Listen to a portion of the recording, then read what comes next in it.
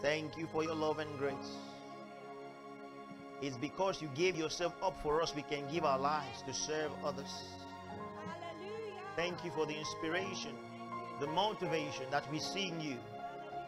We give you the praise. In Jesus' mighty name. And the saints say, glory. Come on, shout hallelujah. Come on, shout hallelujah. How many people know that Christ-centered living is the best way to live your life? Yeah. It's such a privilege to know these things. Just lift up your hands where you are and give God praise. Give God praise. Thank Him. Just thank Him. Thank Him for the truths of the gospel you know. Thank Him for the light that you have. You know, you have to be thankful for these things. Thank God for the saints and what they know. Paul said, I do not cease to give thanks. My eyes see. Thank God for the manifestation of His Spirit through you. You laid hands on someone and they healed.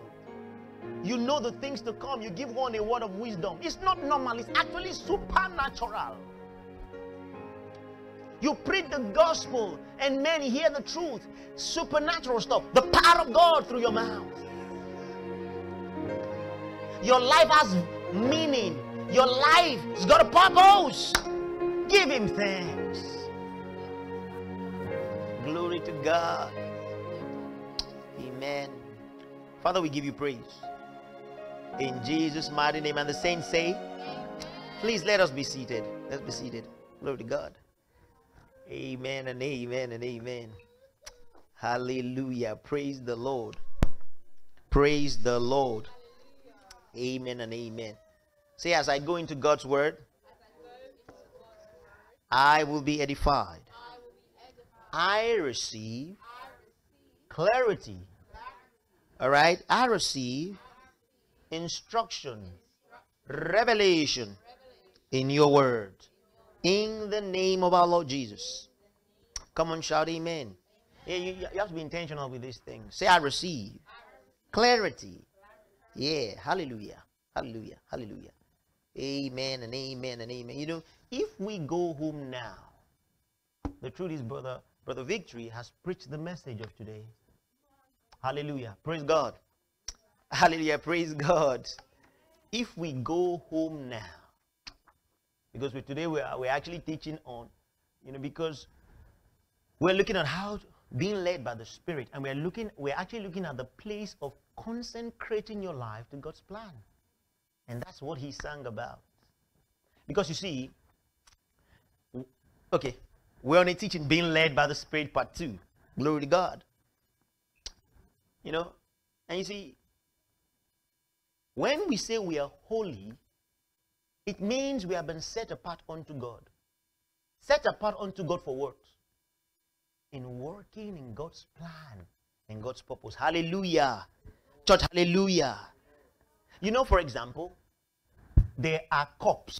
In Israel in those days, there are cups that everybody can use. Right? And there are cups that were put in the holy place. How many people know what the holy place is? Inside the temple. What do they call those cups? Holy cups. Amen, amen. Does anybody get what I'm saying? Okay, let me give an example that might be relatable.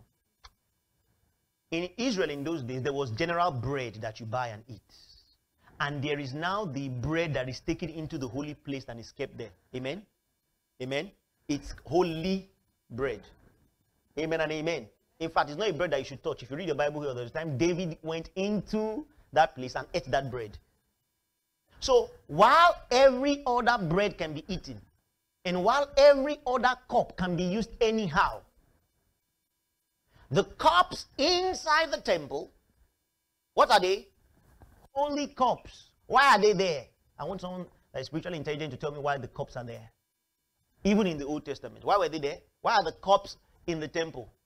They were for service of the Lord. So is the cup for everybody to use? It was for the service of the Lord. Now, that is the Old Testament style.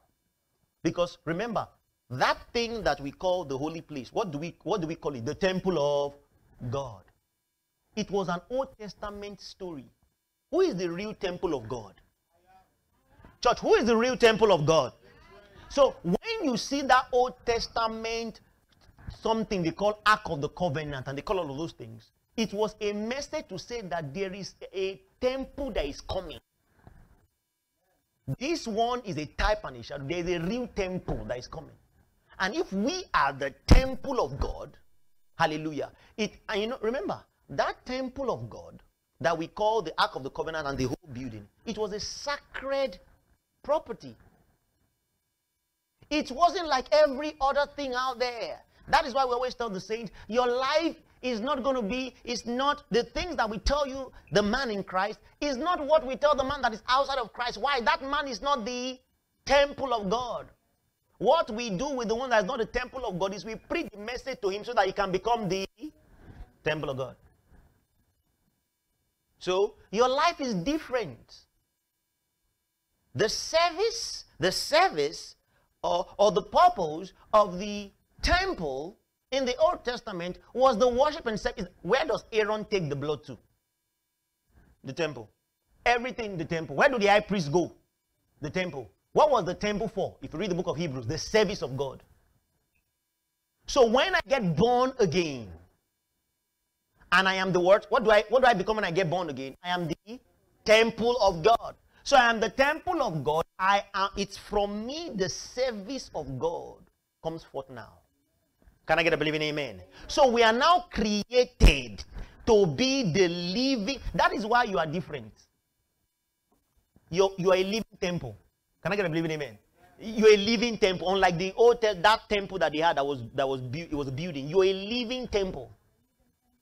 That's why I say, do not become. Okay, Romans 12 verse 1, living sacrifice. Living is from a living temple, living temple, living temple. Right? Because you're different. So the world is not your standard. Because you are not like them. You are actually the temple of the Holy Ghost. So you must understand who you are.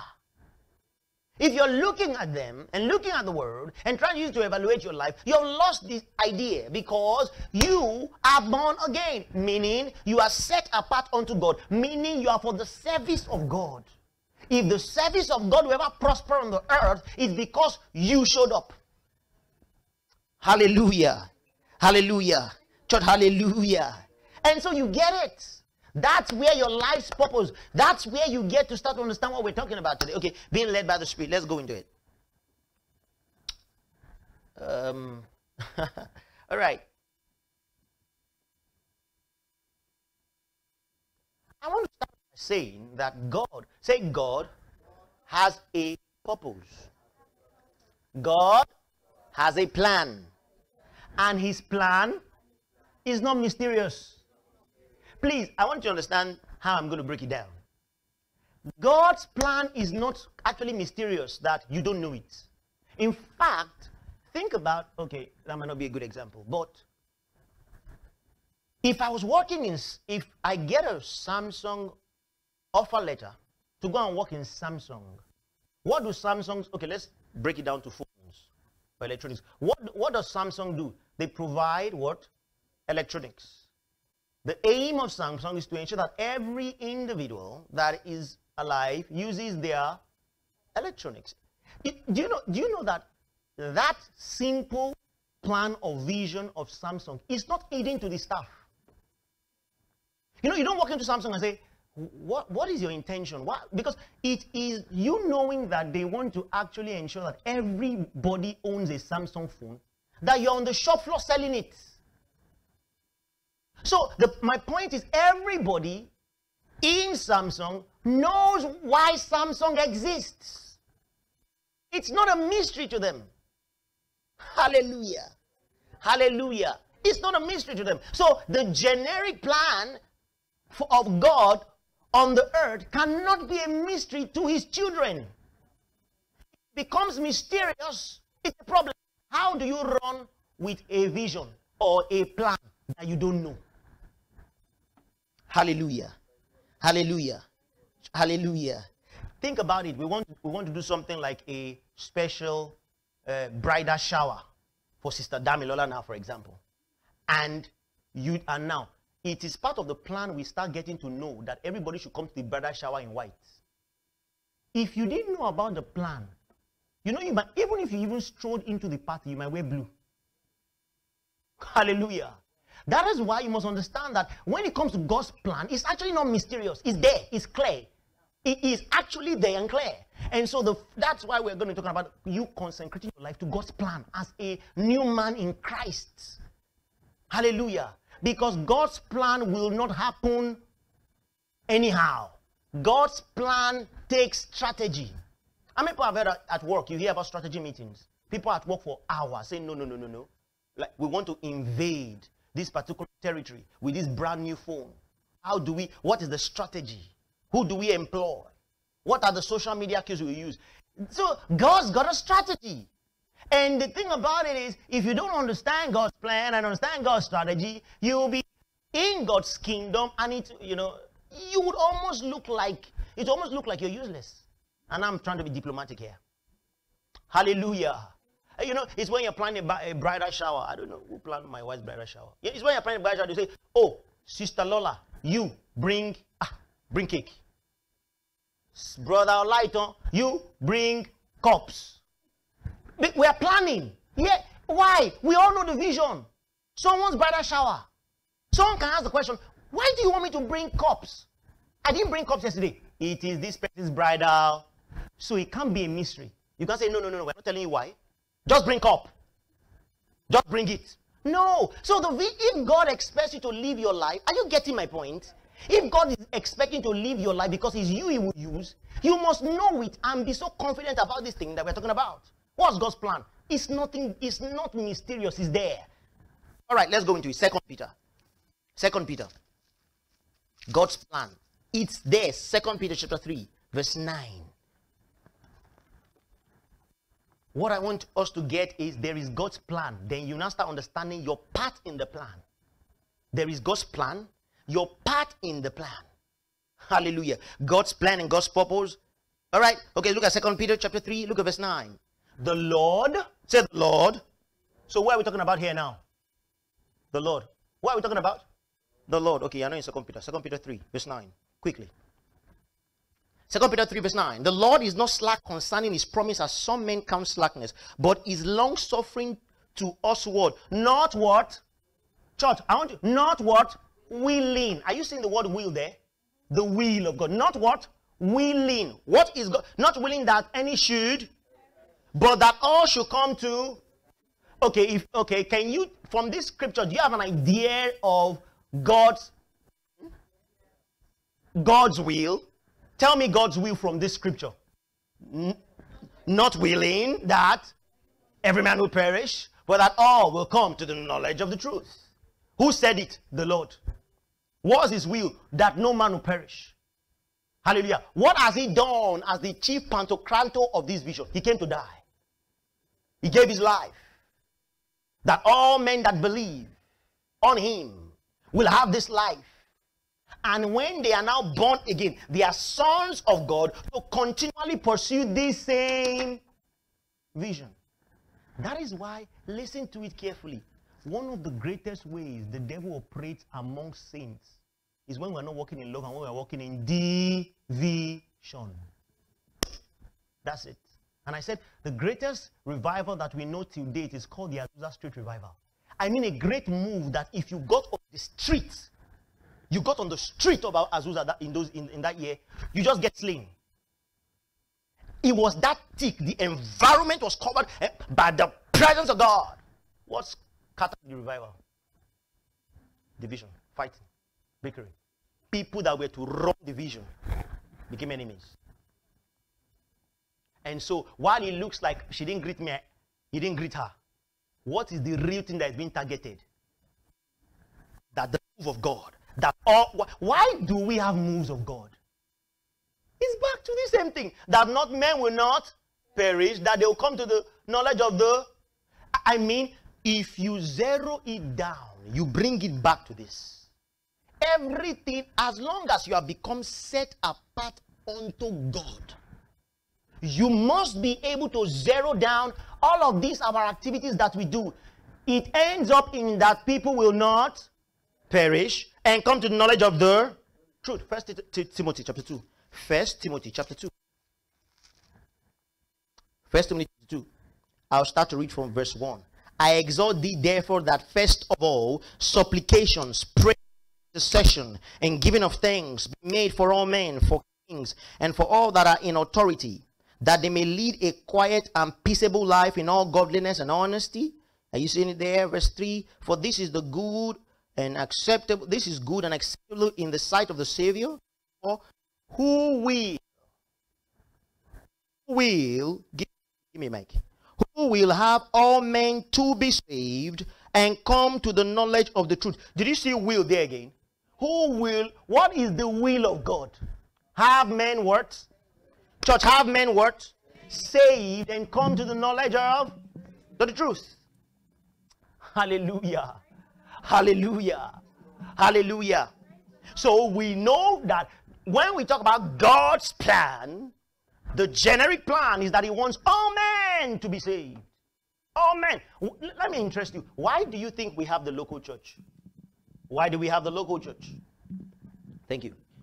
Why do we have the local church? We have the local church so that men will be trained. In men being trained, what happens to them? They arise and they can spread the light so that all men may come to the truth. Everything.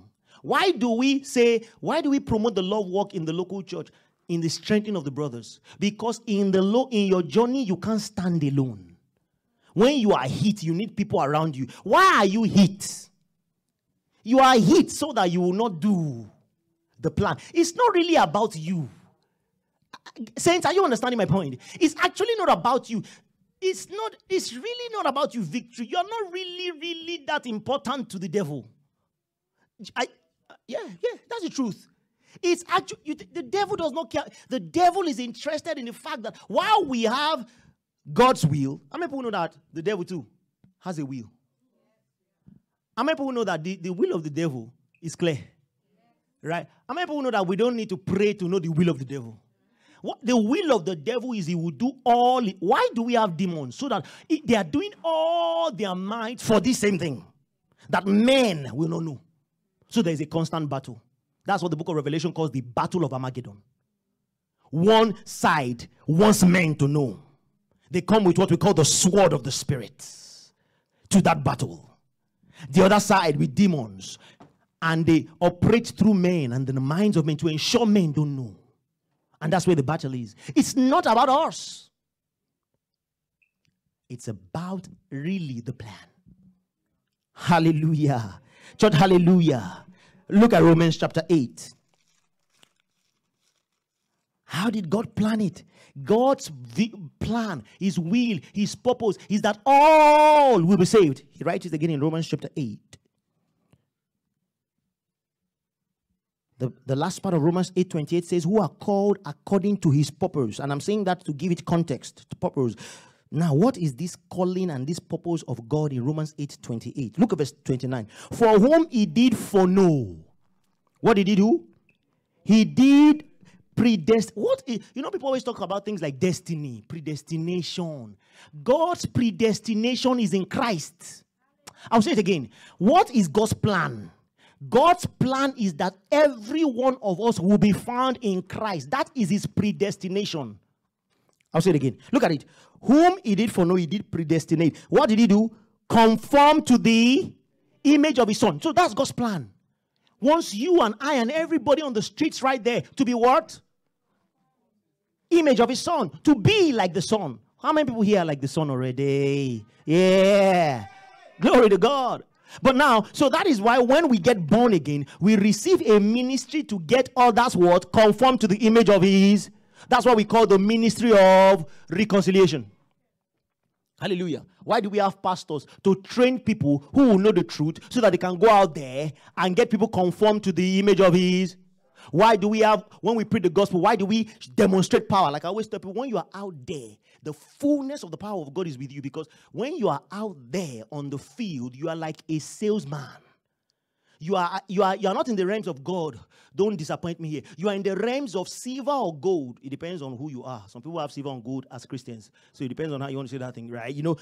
Well, something happened. I was at a King's Cross and Pancras, got out of the tree. The brother said, my leg is paining me. See the mark. You know what? Give me money, blah, blah, blah. I said, brother, silver and gold. I said, pound sterling, I have to give you. But let's get your leg healed. I can do it. He was like, who are you? Are you a doctor? Calm down, bring the leg. Who do you take this? you He said, what you doing? You want the money? Said, yeah. And I laid hands on him. Leave him, Joe. Hallelujah. At that level, we are demonstrators of God's power. Why? Because we are like advertising salesmen. We are the one. We have power. We are trying to tell another person that Jesus is alive. Are you getting my point? So all of God is like ready for you to manifest. It's not a time where you say, "Hey, God, will you do it?" You are out there. Unbeliever says his eyes is paining him. He cannot see. You say glory to God. This is the level of the supernatural optician. You want to see now? Not because what are you saying? You are actually saying that Jesus is alive to a man that is reprobate in mind. Hallelujah. Why do we have that power show off? So that men will come to the knowledge of the everything that you can point everything in God to that plan. That's systematic, that detailed. Everything in God. That's why we always say the power of God is not for show off. I mean to put focus on yourself. The power of God is for the plan. Hallelujah. Hallelujah. Hallelujah. So God, Romans 8:29, God for whom he did foreknow, he did predestinate, conform to the image of his son, that he might be the firstborn among many brethren. Meaning that we will now be like Jesus Christ, the firstborn. Look at verse 30. For whom he did predestinate, them he called. How did he call us? He called us by the gospel. So he called us by the gospel. When we answered the call, what did we become? Is there. Justified. See, I'm justified. I'm justified. What it means, you are right in God's sight. It means you are in Christ. You are now like Christ. So this is the idea. Jesus Christ died, came out of the grave to produce like Christ's, to do the work of Jesus on the earth. John 14 verse 12 says, if you believe on me, meaning you become a new man in Christ, greater works. Someone say greater works. Greater works than these shall you do. Why? Because I go to the Father. Why did Jesus die and come out of the grave? To multiply himself in men. To continue. So as Jesus left the earth, no. Jesus is on the earth doing his work. How is he doing his work? Through us. Why did Jesus come? It's still linked to that same plan. Hallelujah. So when you are born again, living a life that is not Christ-centered is like questionable. Because at the end of the day, you are actually a Christian. Think about it. Can you be in Samsung and your desire is that iPhone will do better? That's how you get fired.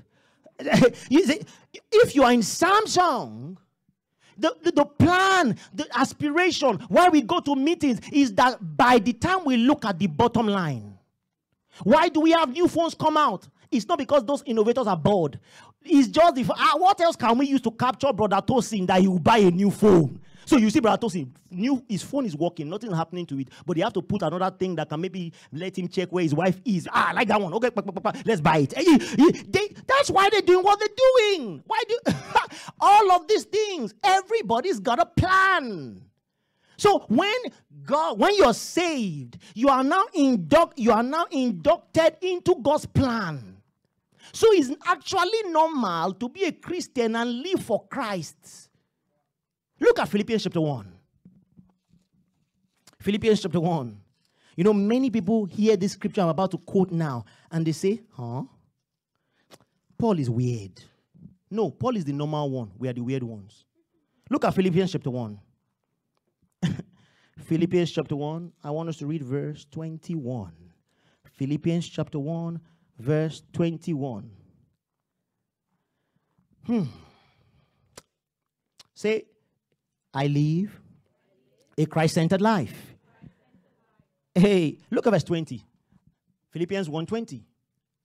Now, put in context that the man that is writing this from a prison. He's writing it, you know, people go to visit people in the prison. Even the writer of Hebrews says, go and visit people in the prison to encourage them and all those kind of things.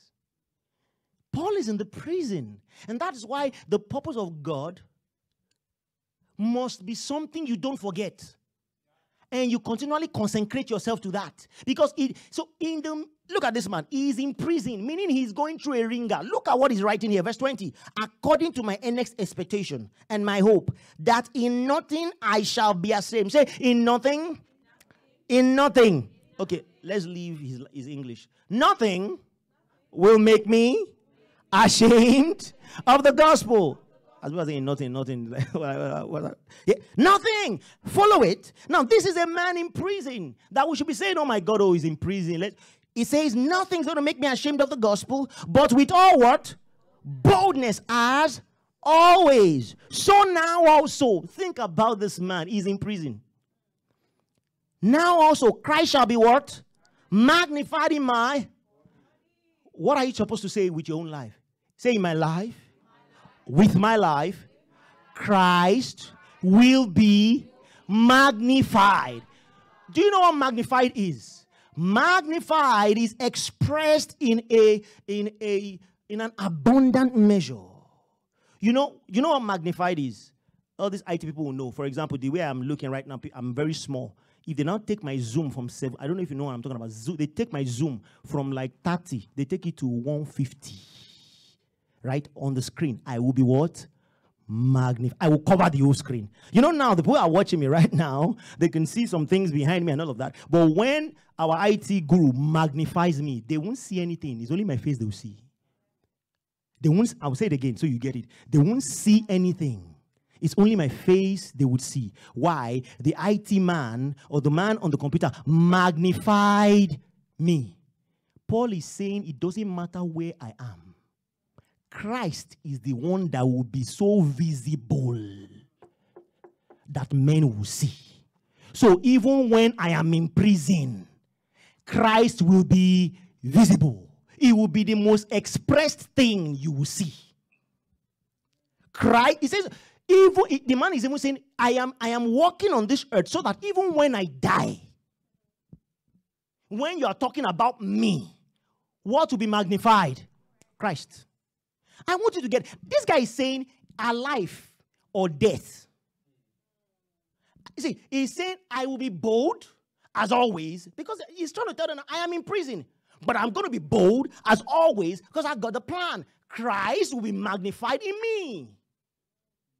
Hallelujah. Look at, it now says whether it be by life or by death. As Paul died. No. Did you see him at the market yesterday? As Paul died, Paul is dead. Is Christ magnified in his death? What are we reading today? The book of Philippians. Who wrote it, Brother Abdul? Paul wrote it. His life is magnified. When we talk about Paul, we're talking about the great works for Christ. Look at it. He says in verse 21, I need you to reevaluate. Why are you on the earth today? We're going to get into it because this is what we call the consecrated life. I submit myself to your plan. And we'll find ourselves in that plan. Look at verse 21. Philippians 1 verse 21. I want you to be there. What does it say? For to me to live is, church, to live is, say I'm a Christian. I live a Christ-centered life. I am submitted to God's plan and God's purpose. And look at it now. So for example, we said last week we're on a race. How many people remember that we said, well, there's a race? And how many people remember that we said we're going to run that race with patience? Hebrews 12 verse 1. Say there's a race, we run that race with patience. How many remember that we said we're going to lay aside every weight and the sin? So again, why do we not live a life of licentiousness and sin? You know, there are some things in your life now. It's not wrong, but you put it aside. It's for the purpose. Hallelujah. Even sleeping too much and eating too much can be a problem. Not knowing how to manage your time can be a problem. So for the purpose sake, for his plan's sake, I always tell my wife there is a level. I always crack the joke. I said there's a level I will eat food. I won't hear God. You'll be shouting, Dayo, turn left. I'll just be going, HIV, whatever. I'll just be going. I can't hear him again because I've eaten too much. Oh, dear Lord. Okay. Just preach. Amen and amen. There is a level of alcohol I would take. I'm supposed to preach to Sister Lola. I'll be saying, hey, hello, Sister Lola. Okay, just preach the gospel. When we talk about sin, it's a weight as it relates to his plan. It's not because you see now God is angry with you, like, it's because sin affects you, hardens our hearts to the plan. It gets to a point. Have you heard of former spiritual men? No. Have you seen those ones? Like when you were in uni or when you were somewhere, the man, and that's why, and these things don't just happen. You don't just wake up and just say, where's God? Or I don't know where God used to be. It's actually a system. You just, why are we praying? No, I'm not praying today. I'm not really going for Bible study, really. You know what? You know what? You have logical reasons. One day, because the idea is your heart keeps getting hardened. And now you cannot. How many people realize that when you do wrong for so long, how many people have noticed this? When you do wrong once, your heart, you feel, how many people know that you feel bad? You feel, I shouldn't have done this. Your conscience, your sense of right or wrong will say, we shouldn't have done that. You did it again. You feel bad. But forgive my English, but the bad that you felt is not as difficult or hard as the bad of the first one. Hey, see, I'm trying to communicate this message. God help me. Utterance. Then you now do it again. That's the third bad. You feel bad, but it's not like the second one. Something's happening to your heart. A time will come, like bad number 64. You will not know that you have done bad. It's just like when you live in a house where they're always frying fish. The first day you enter, God, Sister Sarah, wow, what fish is that? You say, no, it's Uzbekistan shark. Okay. Then you come in, are you still frying this fish? Say, yeah. It comes to a point when you enter the house, day 80. She's frying the fish. You didn't smell it. Because your nose is used to Uzbekistan frying of the shark. You cannot smell it anymore. Another person will come and say, yeah, what are they frying here? You say, who is frying something? Is anybody? The nose is gone. It's used to it. Hallelujah. I remember when we first got back to London, myself and my wife were up north before. When we are going to our family, our sister-in-law's place, there is a place in Thamesmead. When we pass there is a particular smell. When we first got back, while we are driving, we'll be talking about, oh my God, since we're blessed today, by the time we get there, what kind of smell? Who killed who here? What's happening? Do you know, I realized that after we have passed there for 1 year, we just passed the place. What has happened? We have damaged our nose. Our nose cannot perceive God it cannot perceive the smell anymore. I'm telling you what sin does. It's not just a big deal. The same you that reacted like, someone now, carry someone in the car. What happened? Did somebody just pass wind? He said, you can smell something. I can't smell anything. His nose is gone. Why? Because it's hardened now. Because it's used to that thing. That's why it says weight, and sin is a weight. It's not because maybe God is, no, in perceiving. Hallelujah. Hallelujah. So we said we're going to run the race with patience. He says we're going to lay aside every sin and the sin that easily besets us. He says we're going to look unto Jesus, the author and finisher of our faith, who for the joy of what was set before him. What made Jesus stay on the cross? That plan. It's still that same plan. What did Jesus say? What did Hebrews say in verse 3 of Hebrews? He said, and verse 4, he says, if you do not focus on Jesus and watch how he embraced all he went through, looking ahead, he says, you will be weary in your minds. Why did Jesus stay on the cross? We'll look at the story of Jesus now, so you don't think that maybe, like I always crack the joke. People think he's God in the flesh. And then you now stab him. Pilate's PA. You just stabbed me. That's blood and water. Oh. No. We are going to see the agony of the man Christ.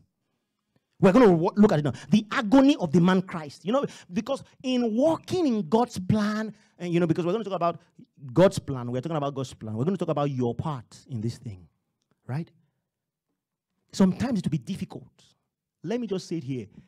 No man has ever, even Jesus, fulfilled God's plan and God's purpose without being a person of prayer and the word. I want you to write it down. See, it will never change. It won't change. We also said last week, the things that help us on our journey. We said number 1, faithfulness. We said number 2, obedience.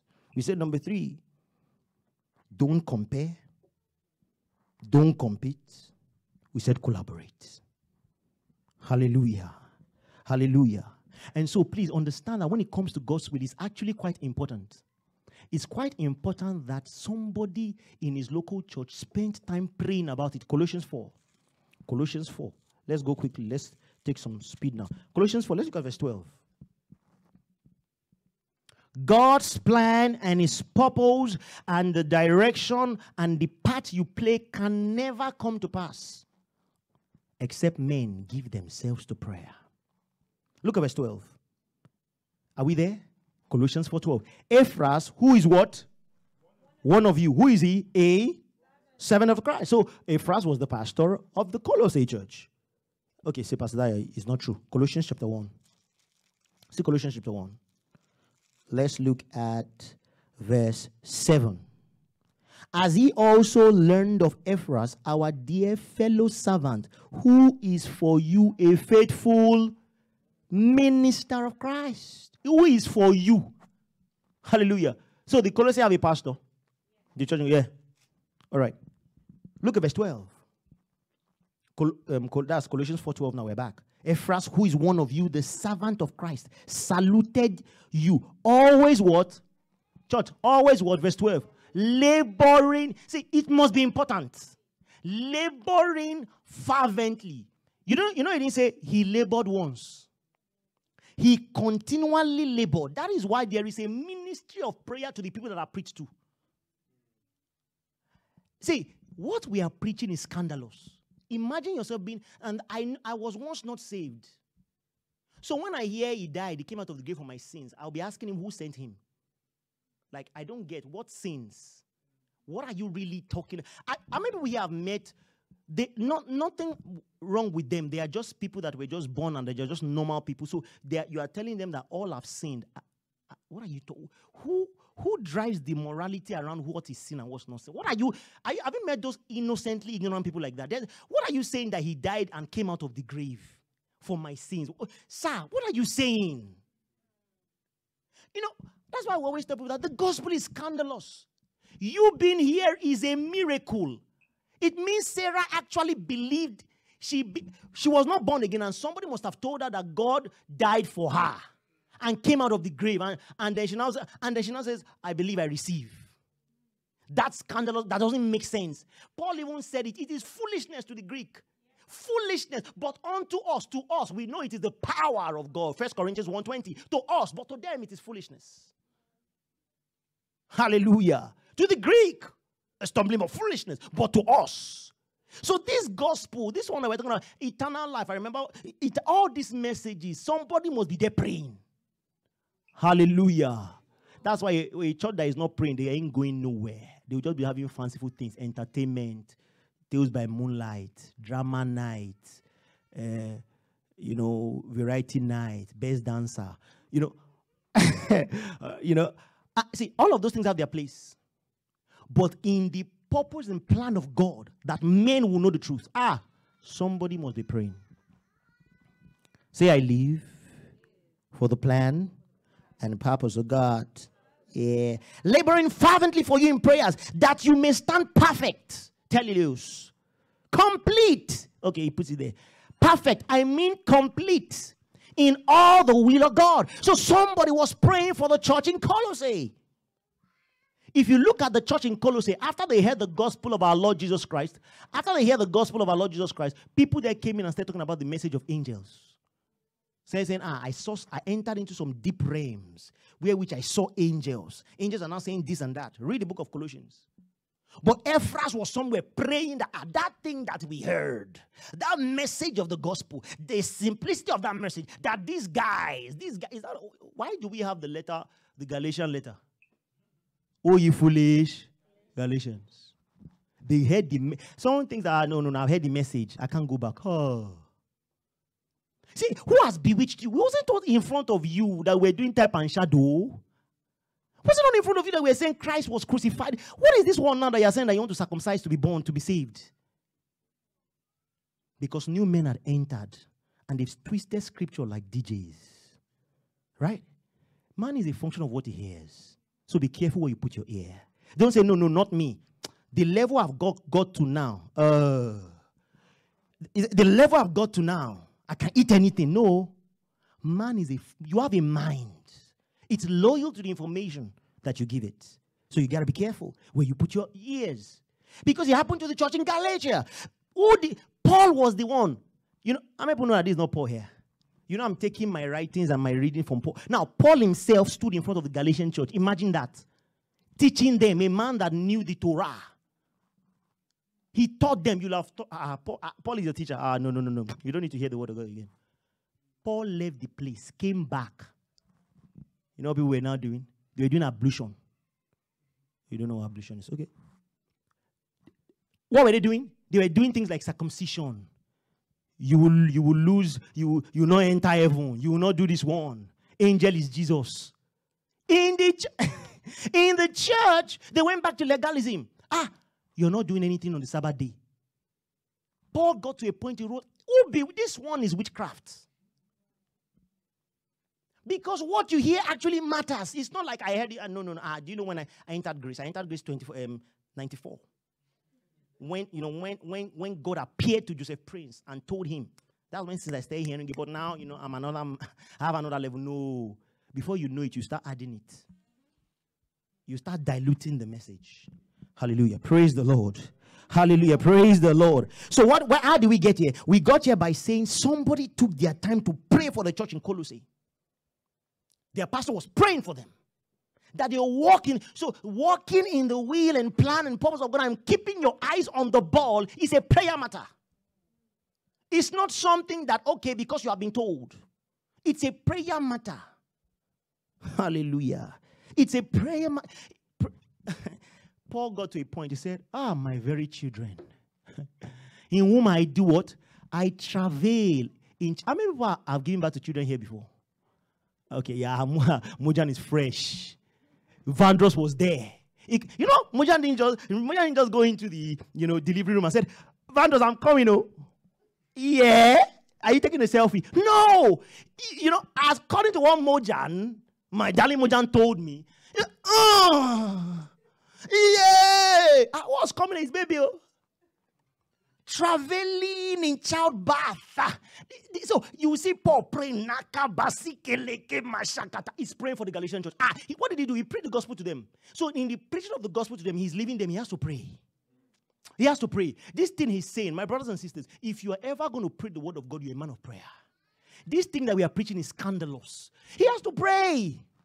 He said, and he calls it, imagine somebody is talking about men understanding the gospel. And he's talking about traveling, comparing it to childbirth. Yeah? He says, and I'm going to stay there. Hallelujah. I'm going to stay. Like my daughter Madeline was talking to me, like, we're expecting the baby at a particular point in time. And so, what happened? I was just with my wife in the parlor, and we were just talking, and the Spirit just said, "Start praying now." And I just she was talking to me. That very same hour, the lady was at the labor room pushing, and then she said, "All her strength had gone." I mean, the very same hour, all her strength had gone. And so the doctor said to her that if you don't push now, this child is going to suffocate. But she was saying, I can't do anything anymore. The husband was begging, this child is dying. I can't do anything. I was in London here, or wherever I was, with my wife gisting. All of a sudden, bah! And then strangers comes to her. I didn't even know that she was going through that. I just knew that it is time now to pray for this one. And then, boom. The child was to die, and now the child was saved. The point is, the things that pertains to life on this earth has to do with prayer. My point. Understand it. So in your walk, sometimes God will nudge you to pray. Some of the things we see as tragedies, maybe people didn't pray. Maybe we're too busy not to pray. Maybe, you see, I'm just trying to tell you that there is a supply that is needed from the saints as it relates to the plan of God. And you must understand it and take that place. Ephras, one of you, laboring fervently for you, that you will stand. Meaning the success of your life actually is up to your praying and the prayers of others. I'll say it again. The success of your life in following God's plan and purpose is actually around your praying and the prayers of others. That's why a local church where they pray for one another, the tendency that men will walk in God's plan is higher. Hallelujah. Church, hallelujah. Hey, church, hallelujah. Let's look at Jesus. Jesus himself. Look at Matthew 26. We're consecrating ourselves to his plan. See how Jesus' prayer here shows us an idea of consecration.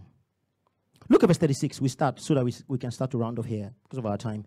Matthew 26. Look at verse 36. Then cometh Jesus with them unto a place called Gethsemane, and he said unto the disciples, sit ye here while I go and pray yonder. And he took with him Peter and 2 sons of Zebedee, and he began to be, are you in verse 37? He began to be what? And what? Someone talking. He began to be what? Who was sorrowful and heavy. Now, if you wanted to put it in the terms that we use, the lingual today, will you not almost say depressed? Will you know, how many people know what sorrow is? Heaviness. Now, this man is about to go and die. The man Jesus is going to die. He is in a place where which his flesh, what does he do? He takes 2 people and go and pray. You know what saints do when they are getting into trouble? They go into isolation. They don't talk to anybody. They don't tell anybody about anything. They say, I want to deal with it on my own. No, what did Jesus do? Say Jesus. What did Jesus do? Jesus took his 12 disciples. He said, some of you stay here. You know, there's a way you see Jesus Christ groaning in prayer, and he's your mentor, and you be like, ha, and you are not grown. Like, something, it's like something's about to happen. Imagine we go somewhere. We go somewhere now. Myself, Brother Light, all of us were going. And someone stands in front of us with a gun. And as he stands in front with a gun, I run. How many people know that Brother Light don't follow me? All right. Even before I run, he might be in front. You know, but that's the one. But the point is, imagine I stood, you go through me first. But I don't might be my wife saying, yeah, shoot him first. Yeah, no, nothing. Now, so imagine you are in a place. You've seen this man, you call him rabbi. He's taught you wisdom. You now start seeing him seemingly wanting to cry. Matthew is there writing. He said the man is praying. It's like he's crying. He's sweating. It's like blood. You know what I'm saying? Hey, what's happening? Why is he praying and then blood is coming out? Why is he crying? If our mentor is crying, should we not be weeping? You know, so he says you stay here. But he is in a moment. In the will of God. It's not comfortable. But what does this man do? He goes to pray. What do you do when you're the most vulnerable? You pray. I'll say it again. You pray. you get others to pray. See, that you are vulnerable and that you are in a weak place does not mean that you are not a believer. It means that you are just a human being going through a phase. Amen. You know, people like this. Call a brother. It's gotten this deep now. Because I know if people don't pray, I might give up on this. I might not go in this direction again. I know God wants me to go into that, but it's difficult. What do? No, I give myself to prayer. Our mentor, what does he do? He gives himself to prayer. It was difficult. Heaviness, sorrow. We're not saying you should not cry. As we are crying, let the tongues be coming out. Can we get a believing amen? When you are going through trials, don't make the mistake of running away. Get your guys. Jesus did not say, no. Now this is too heavy for me. No. He didn't complain. He didn't murmur. He got into prayer. Because he knows that in praying, he established to go further. So that you will realize that Jesus has gone through some of the motions in your life you have gone through. They record his words for us. Let's look at it. What did Jesus say in verse 38? He tells them, see, let me tell you, stop playing champion up and down. What did Jesus tell his mentees? My soul is exceedingly sorrowful, even unto death. What then does he say? Pray with me. Hallelujah. He said, pray with me. There is nobody that is a singular champion. Jesus said, see, I'm going through this thing right there. Guys, let's rise and pray. Let us rise and pray. He said, this is what we do. And Jesus has given us an example what we do when we go through a ringer. What did he say? Watch with me. Look at the next verse. He went a little further, meaning he told them pray. He went a little further and fell on his knees and prayed. This is the prayer of consecration. What did he say? Oh, my Father. Say, my Father, my Father. Hey, say, my Father, my Father. Look at Jesus here. This one is prayer of consecration. It's not even actually prayer of faith. Glory to God, I'm not feeling anything. No, brother. This is not the prayer of faith time. It's consecration time, where which your emotions are ringing. They'll barbecue. Suya, you will die now. Look at what Jesus is saying. Oh, my Father, if it be possible, they show us the humanity of that man. If it be possible, let this cup pass. The humanity of that man. Let this cup pass from me. Where did everything change? Nevertheless. Hey, the prayer of consecration. Because in your journey, in your walk, there will be instructions given to you. There will be things told you. There will be specifics told you. Nevertheless. Look at Philip, a man that was actually in the midst of a revival in Acts chapter 8. Enjoying the revival. People getting saved. People getting healed. Blind being healed. And the Bible says, leave the Spirit of the Lord goes to him and says, leave those people. Leave a whole revival and go towards the desert. Say the desert. No one is there. It will look like a failure. Philip has to leave a whole revival to go towards a desert because God wanted to meet one man. Do you know the name of the man? The utopian Enoch. You know, sometimes even in life, in your walk, God tells you, change direction. In changing direction, everybody thinks you're a failure. What keeps you? Prayer. What keeps you? Prayer.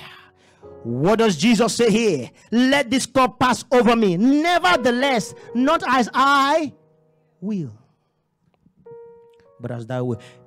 The prayer of consecration, is this something you pray once? No. You pray it from time to time, actually. Jesus does not pray it once. He goes again to check the people that should be praying with him. They don't pray. He comes back. He tells them something. Verse 40. Why are you asleep? Can you not watch with me for 1 hour? He said, guys, this is the reason why we're praying. Look at verse 40. Watch and, verse 41. Watch and pray that ye enter not into. That ye enter not into. What is that temptation you enter? That decision to walk away from God's direction in God's plan. Hallelujah. Church, hallelujah. Let this cup pass over me. Okay, let's go. He now says, the Spirit indeed is. How many people know the Spirit within you wants to follow God's direction? Because that's God within you. So why do we pray? We pray because of our minds. We pray because of our composition. It's called temptation. All right, look at it there. It says, why you couldn't watch me? Okay, the Spirit is indeed willing, but the flesh is weak. He went again. Someone say again. Verse 42. The second time and pray, oh Father, if this cup may not pass from me, except I drink it, let thy will be done. Consecrating himself to God's plan. So the point is this. Even as we close in this service, I want you to understand that while God has the plan, like I've told you, you would have from time to time the part you should play. Some of them will be favorable. Like for example, God wants Paul to preach a message to the governor Felix. There is a storm in the way on the way to the governor Felix.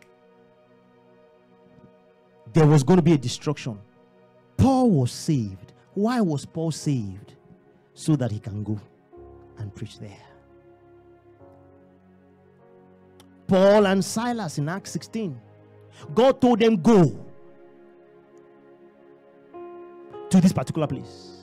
They got there in the evening. They started to preach. Before they knew it, they were in jail. Paul and Silas were in jail. So sometimes the will of God gets us in uncomfortable positions. And sometimes the will of God gets us into beautiful positions. My point is, it's not about beautiful or not beautiful positions. It's about the fact that we followed him. Hallelujah. Church, hallelujah. Church, hallelujah. It's just the fact that we did. So the man that will walk in God's plan, because we're talking about God's plan and your paths. So there'll be things that God will instruct you to do. We'll get into all of this in the midweek and all of that. There are things that God from time to time will instruct you to do. It's all part of the global plan. Hallelujah. Some of them will be difficult. Some of them will not be difficult. Some of them will take, and all of this will take obedience. It will take faithfulness. So say, Pastor, what do I do? Well, what's the last thing God told you to do? How do I know the last thing God told me to do in the generic? Get into the written word of God. As you read the word in Romans 12, the Bible tells us in verse 1 and 2 that you may know. So the first level of knowing God's plan or God's will or God's way is renewing your mind. As we renew our minds, we start to see that picking God's direction, because how many people know that God leads in the today? He tells you there is direction. How many people have been ever directed by God to do something before? Talk to me. Have you ever been directed by God to do something before? Hallelujah. Yeah. How many people have ever been directed by God to do something you did not want to do? Yeah. I hope you're not marrying me, sure. But yeah. You didn't want to do it. How will you go through that phase is what I'm telling you now. We give ourselves to prayer. Do you know why we pray long as it relates to consecration? So, we can actually get our motives. Why do we spend time in prayer as it relates to actually gleaning God's direction? How many people know that naturally as a human being you have desires? How many people know that you have desires? As a human being, just being a human being, you just desire the wig. I saw it on Sister Dami's. I'm not being covetous, but it's fine on Sister Dami's hair, so I want to wear it. It's a desire. So by being a human being, you have desires. And there is now the leading and the direction of God in particular things. So we stay in prayer. We stay long so that our desires and our motives can be trashed, so that we are able to glean so simply what God will have us do. When people call you to pray long, they don't hate you. One of the things it do for you is that it just clarifies, it puts to bed. How many people know we live in a noisy world? Sometimes it takes a while for you to get quiet. That's why we tell the saints, give time to praying in tongues a lot. Give time to it. Enjoy it. Enjoy that. He says, 1 Corinthians 14 verse 14, when I pray in the spirit, My spirit prays. What else do you need to know? My spirit prays. So praying in tongues makes you sensitive. Develop a prayer life that has a routine. Let me help you. Have a routine. If you need to set an alarm, set the alarm. Start there. 5 to 6 in the evening I will pray. To set it and keep to it, because the things as it relates to the spirit, the flesh does not want it, so you would have to be disciplined. And sometimes you fail at it. But go back to that plan again. Go back actually to those routines, because when you set your life with a spiritual routine, it guards you, it helps you. Hallelujah. I'm not threatening you, I'm just telling you. Many Christians fall by the wayside, not because they are bad people, but because there is no fortification in the place of prayer sometimes. Hallelujah. Because the will of God is why you're here.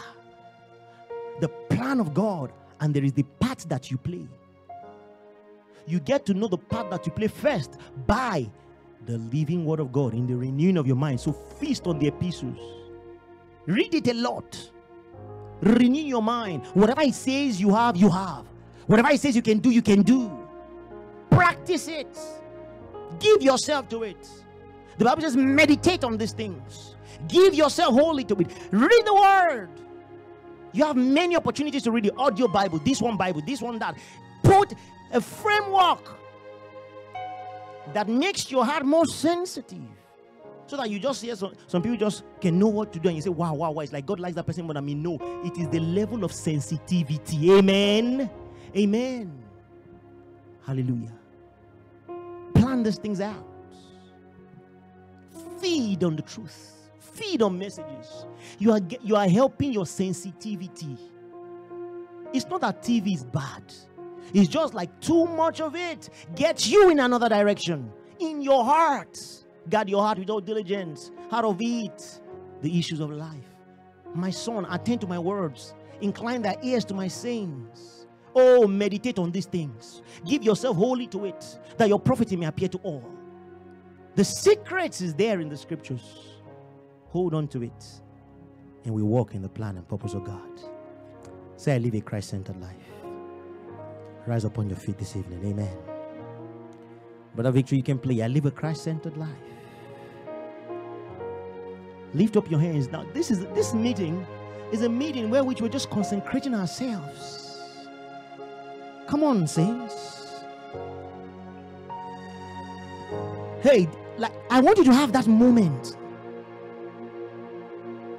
This is another time where you're saying, Lord, I'm open to your leading. Some are just afraid if I surrender to the Lord. That's why I said he gave us the song already, so you can play the game. They're saying if I surrender to the Holy Ghost, maybe, no. Hi. Maybe if I surrender to the Holy Ghost, what will it? That's the best you can ever be. I surrender to your plan. Come on, sing as we pray in this service. So as he's singing, you're praying. Ghost, you're praying, saints. my life belongs to you. Surrender. I surrender my life to you. I want you to open up your mouth. This is not just us closing. You are actually talking to the Lord. Ghost, You're talking to the Lord. You are saying, in my generation, your name will be heard because I came. I surrender, Lord, in my generation. Hey, I'm now knowing that I'm set apart unto you. My life belongs to you, Lord. I surrender. You know, you receive his life, then you are the one that now gives your life to him. That life that he has given to you. Submission to his service. That in your generation, that in your journey, that at the end you'll be able to say something. I fought the good fight of faith. I have finished this race. Paul said in Acts 20 verse 24, nothing moves me, nothing else moves me. I don't count my life dear at all, but to walk and finish the race which is to preach the grace of God. That's what he said. Say, this might be the beginning of a life for somebody in this meeting. This might be the beginning of living for somebody. Hey, it's a service of consecration. It's a service of consecration. My life is for you, Jesus. I'm walking in your will and plan. Oh, not all of my will, none of all just what I want to do in my life. Is what do you, how would you want me to walk? Oh, I glean your purpose. For as your sheep I hear your voice. Oh, ha. Hey, I hope you are seeing that you are like a member of the body of Christ.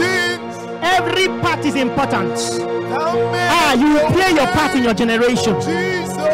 Oh, someone might be the hand, someone might be the leg, someone might be the ear, but you will play your part. You will play your part in this strategy of God. You will play your part. You will give it a chance. Oh, you will press on. That's what Paul calls it. He said we press on, forgetting those things that are behind. Oh, forgetting those things that are behind. I lay hold. I lay hold. I go on. Hey, you might have come into this service and say, oh, I'm walking away. I'm doing as I please. This service is for you. There is God's will. There is God's plan, saints. There is the way He will have you work. For some, it's just to open up your heart to Him again. Some have been hurt. You've been hurt by things. You've been hurt by spirituals, one way or the other. You've been disappointed. You say, you know, that's it. I'm closing the door. You may be watching me right there. I'm closing the door on anything God, or anything church, or anything of these things. God's got a plan. Brother, in the end, it will be worth it. Sister, in the end, it will be worth it. Oh, it will be. It will be. Serving God in your generation, it will be worth it eternally. On that glorious day. Oh, we give you praise. Father, we thank you. We bless your name. Oh, thank you. We walk in your will. Let's say this as a church. We walk in your will. We walk in your plan. We see, we know, we comprehend, and we walk in Jesus' name. And we say, come on, and we say, come on, shout hallelujah.